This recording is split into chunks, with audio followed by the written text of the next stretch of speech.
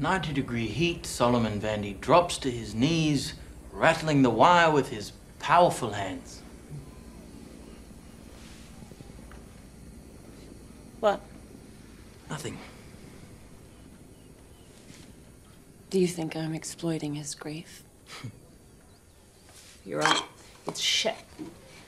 It's like one of those infomercials. You know, little black babies with swollen bellies and flies in their eyes.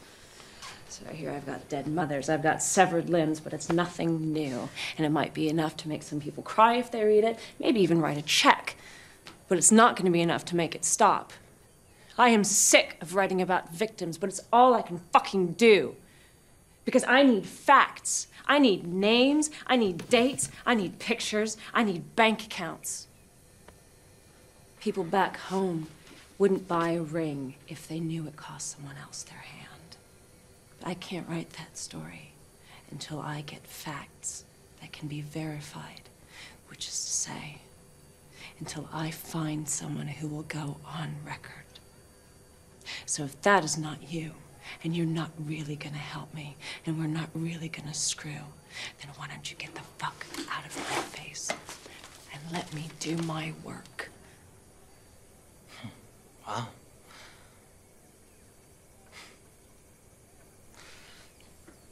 Do you know that Solomon thinks his son's gonna be a doctor one day? Maybe his baby dies in that camp, maybe his daughter gets raped. Who knows, maybe both. Do you realize that that diamond is the only chance he has of getting his family out of here? You don't give a rat's ass. Do you understand that? About his family.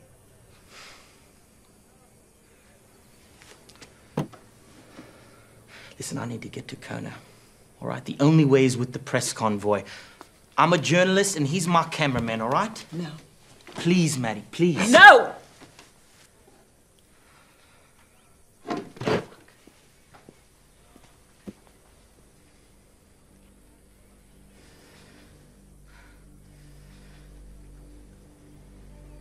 After I smuggle the stones across the border, local buyers get them to a middleman in Monrovia. Go on. He pays off customs and then certifies the diamonds were mined in Liberia.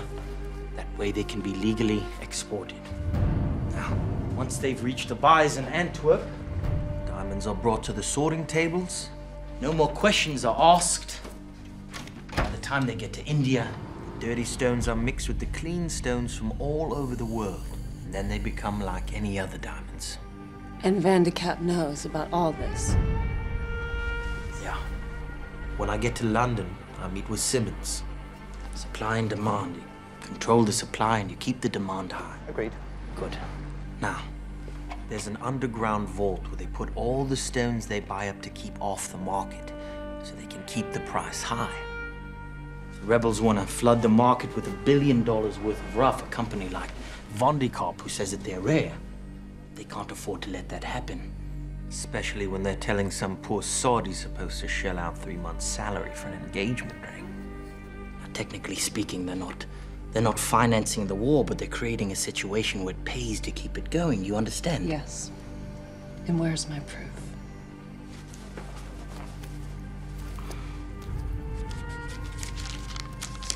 Names, dates, and numbered accounts. You publish one word of this story before I give them the stone and I'm dead, huh? After I give it to them, and I leave this continent forever. What if you don't come out with the diamond? Then write whatever you want. I'm already dead.